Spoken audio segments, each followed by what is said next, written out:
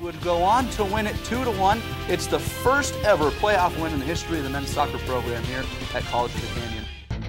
After a breakout season in center field her senior year at West Ranch High School, Bryanna de la Torre didn't only find herself a new home at COC, but she also found herself playing a position she's never played before.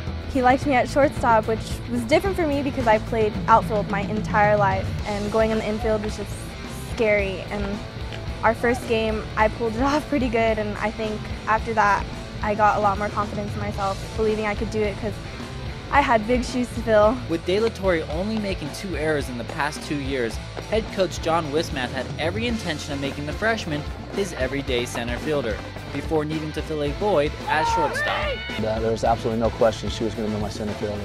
I had that from the get-go, and the thing that I liked about her too a lot was her stick. She had a good stick, she was fast, she possessed all the tools that you could ask for. Well, we saw her playing some catch, and we gave her some ground balls, and that's part of our regiment. Everybody gets an opportunity to get some work there, and I said, hey, she didn't look too bad over there taking some ground. Besides leading the Lady Cougars in the infield, de la Torre has been an igniter that has jump-started the offense, leading the team in average, hits, doubles, and stolen bases from the leadoff spot in the lineup. I just need her to get on because she just makes things happen. We throw down a fake bunt steal or whatever. I mean, she's going to be moving on the base pads, and that's real nice to have her on board. After a slow start to the 2011 season, the Lady Cougars have come together and are poised to make what they hope will be a run for their 3rd straight Western State Conference championship.